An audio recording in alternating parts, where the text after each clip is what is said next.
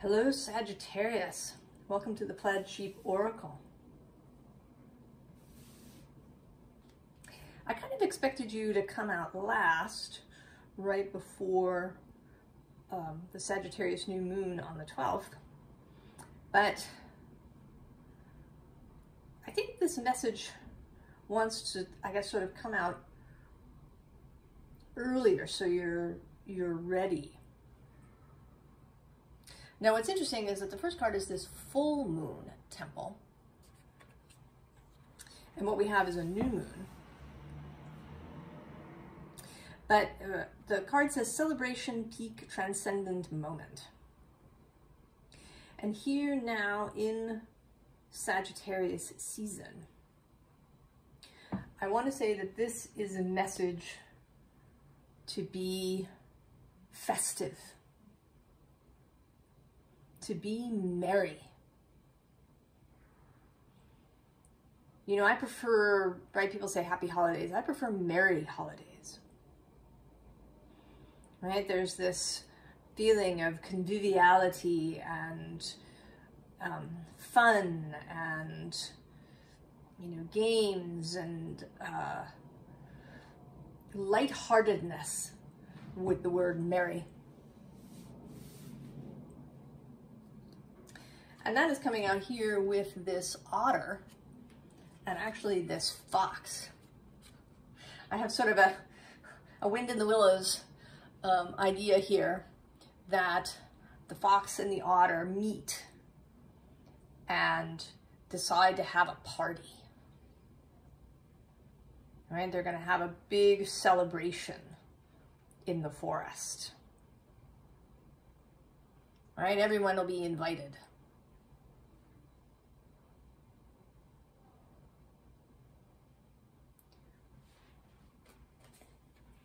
And, you know, this, right, this sounds really wonderful, but I have this, well, I don't have this sense. I have what the cards want to say is that you may not be feeling that mood. At the bottom of the deck, we have this Eight of Cups. And this, right, coming out particularly, this sense of all these broken cups.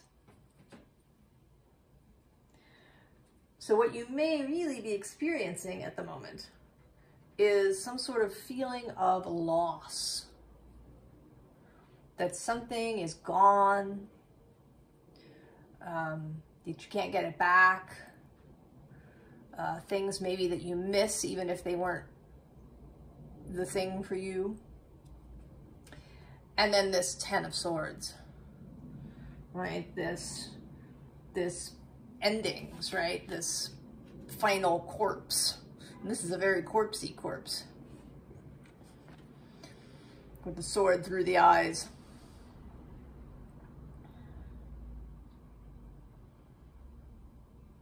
So it may be that you're having, right, that you're feeling more of this.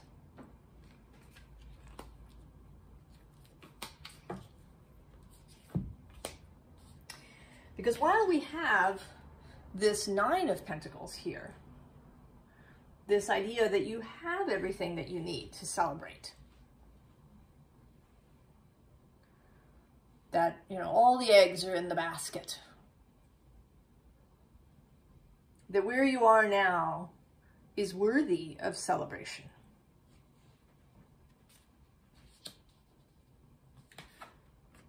What you may be feeling instead is this Five of Pentacles. And this very sad Five of Pentacles. Perhaps, you know, maybe you are somewhere else, not at home where everybody you know is. Perhaps you're traveling. Or perhaps this whole process, right, this Eight of Cups, Ten of Swords process has meant that a lot of people are no longer with you. Maybe you have released relationships so that you're feeling very alone. And here with this hyena, right, this is a liminal space of the hyena. this quarter moon. Now this is a quarter waxing moon.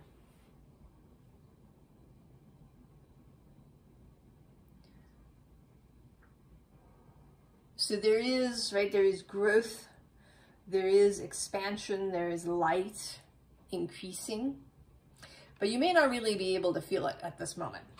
You may mostly be feeling that Eight of Cups, Ten of Swords thing. And like what you really want is a refuge.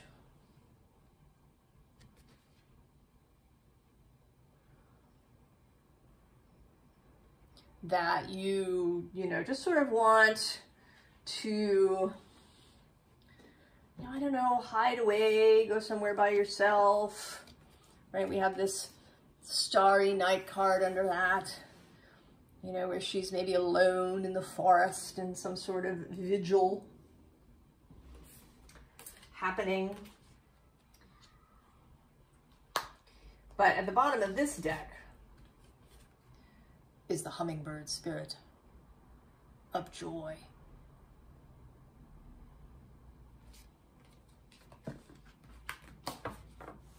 And then we have this beautiful transition happening in these three cards.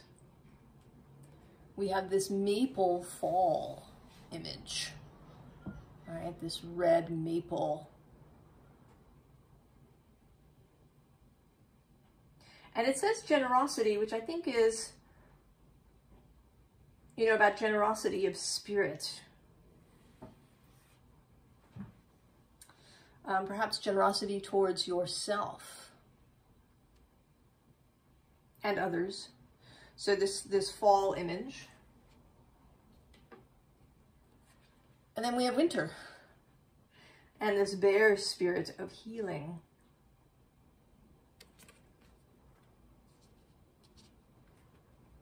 And then we have this very spring-like image with transformation and the butterfly spirit. And it's interesting that there's a pearl here. Pearls figured in the Aries reading. So maybe there's something in the fire element, perhaps. A connection with Aries, with the spring.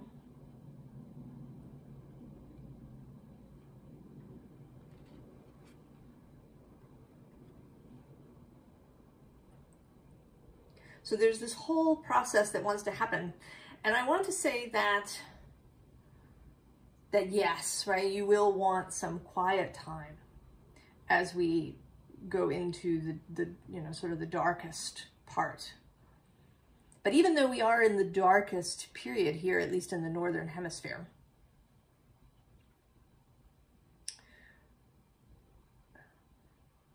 it is also the return of light. So we're in this place where the day is shortest on December 21st. But then from that point on, the days are getting longer. So there will be time, Sagittarius, for quiet, for solitude. But that perhaps this is not yet that time. There's a call here to this celebratory spirit. We have this Ten of Stones home. And to me, this often, and it does today, looks like an invitation to leave.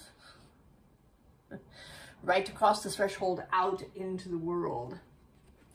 And there's this little page of arrows, Wren, who seems to be calling, right? He's got Otter and Fox's invitation to the party that's happening. And at the bottom of the deck is this Ace of Bows, the spark of life. So peoples around the world celebrated this moment of solstice in different ways. but always with this sense of the eternalness of the light, that it, you know, dims through this winter period, but then it returns, and it's never entirely gone.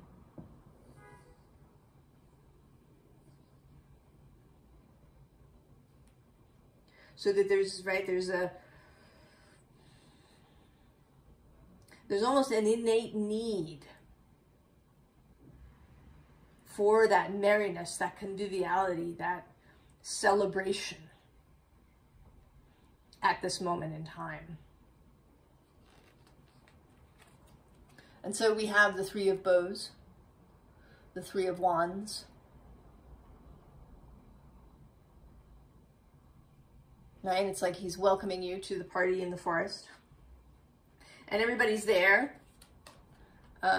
We have the Guardian, symbol of death and rebirth, symbol of the liminal space.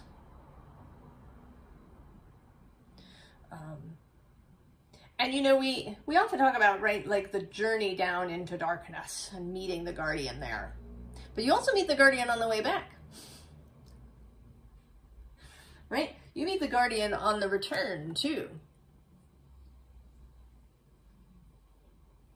As you're coming out of the underworld journey, you meet the Guardian again, going in the other direction.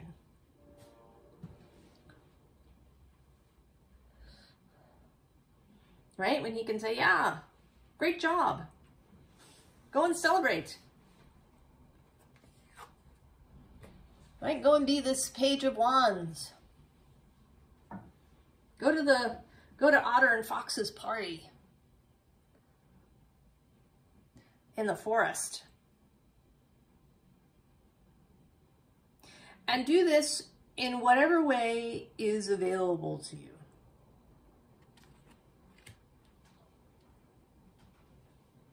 You know, this may be meeting with just one friend. It may be, you know, going to a rowdy bar and, you know, hanging out with people there, meeting new people in that way, even if it's just for the night and then you never see them again. Go to some, you know, perhaps public event. If your town has a, you know, a winter celebration thing, a tree lighting, or, you know, maybe there's a candlelight service at your church.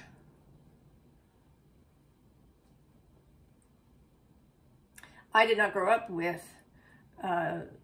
any religion really in my childhood, but we did go to candlelight service on Christmas Eve, and we would sing Christmas carols. And I always really loved that. And it wasn't, you know, we were, you know, there's a family and there were other families, and, you know, there wasn't really any mingling afterwards or anything, but there was something about being in that group, even though we didn't all know each other and we, you know, kind of went our separate ways afterwards. There's an energy that's created in those places and situations.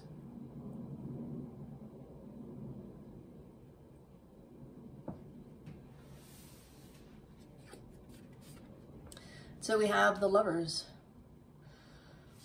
And I want to say that this is an invitation to come out. And I want to say that this is your soul who is inviting you to come out and play. And I think you want to. The Seven of Swords is here. And there's this sense that she is running, right? She's running, her arms are open to catch the energy, right? Her whole heart center running forward towards this. But on the other side, we have this King of Swords, who today looks, right, he's kind of dour.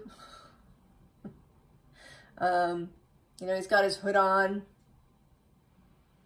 sort of solitary. So this, and at the bottom of the deck, we have the Tower. And in this deck, the Tower is not so much destructive as it is forbidding.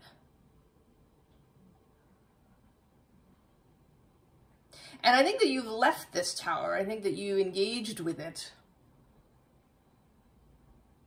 over this past year. But that now you're leaving it behind, but you sort of keep looking back.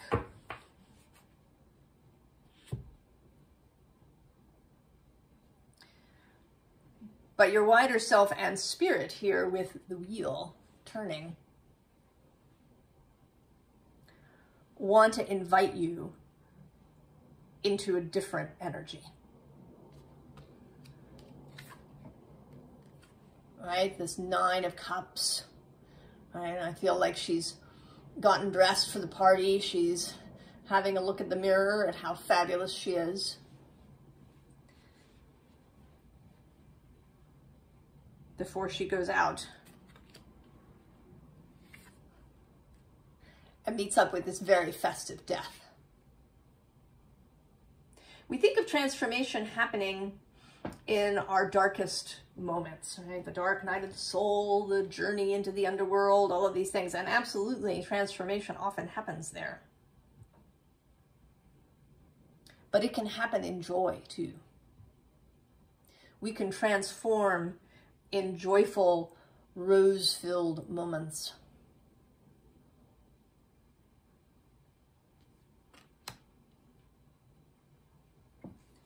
So what is the advice? Not surprisingly, we have the Queen of Wands. And actually below her, the Queen of Pentacles.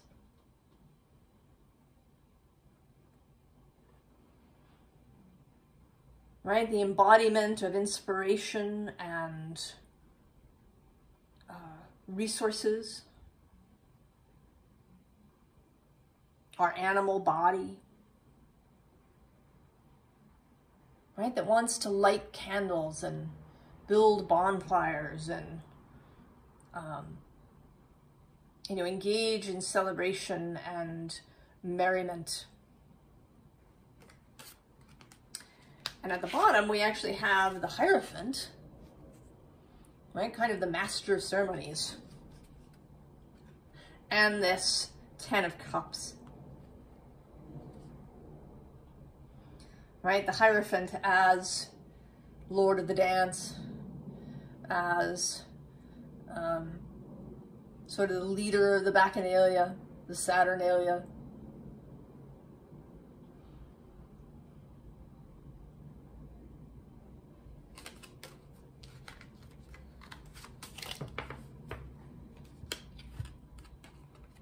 And the 6 of Wands,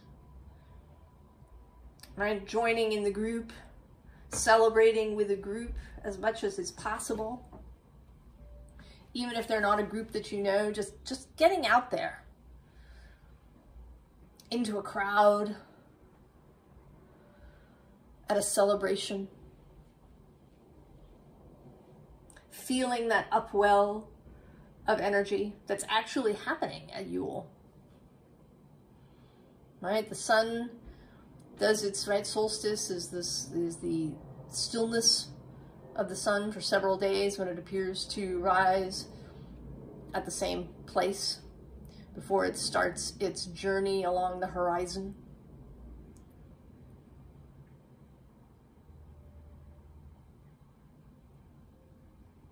But then everything begins to get lighter. And we don't really notice it, you know, until later, after January, sometime in February. That's when we have Imbolc, Candlemas.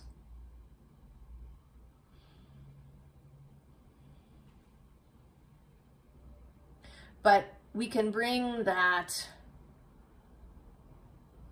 energy of lightness in even before we can see more sunlight.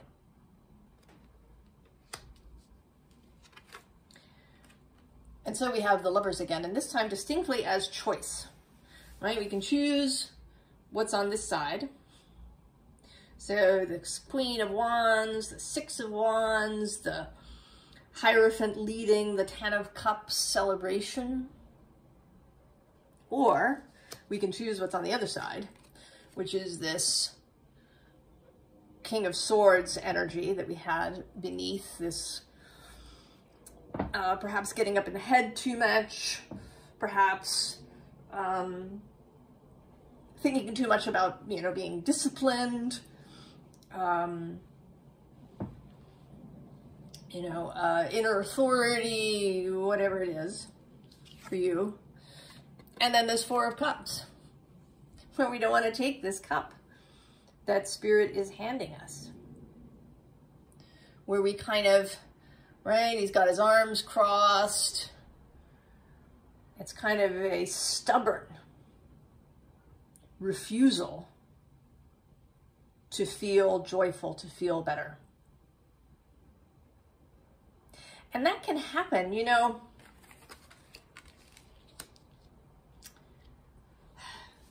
We may have, right, a period where we feel poorly, where, you know, maybe we feel very upset, we feel grief or pain. And then it ends. And it's almost like if we are joyful that we somehow negate that feeling, or we say we were wrong, right? It was a mistake, that we felt bad. Right, that we have to, or, you know, right, there's like this clinging somehow to that upset feeling, to that distress. Right, we cling to it rather than saying, oh, that was just, right, we had a bad moment when things didn't feel so good, but it's okay. Right, the sun returns, and that is natural. And we can embrace it. So there's your choice. You can kind of stick to this, you know, wanting to hide away and,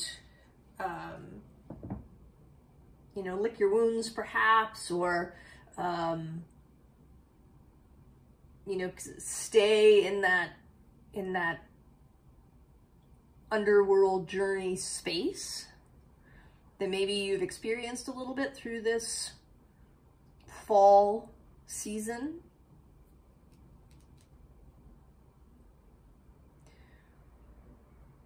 But healing, right? Healing can happen in merriment.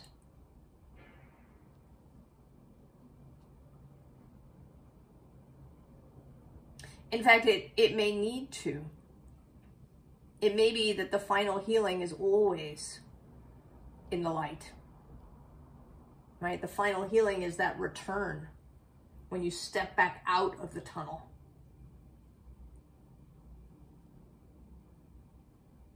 And rejoin the world. So I advise you, I never say should, of course, but I would advise you to go to Otter and Fox's party in whatever way you can. I wish you a very merry, merry season. And I will see you next time, Sagittarius. So long.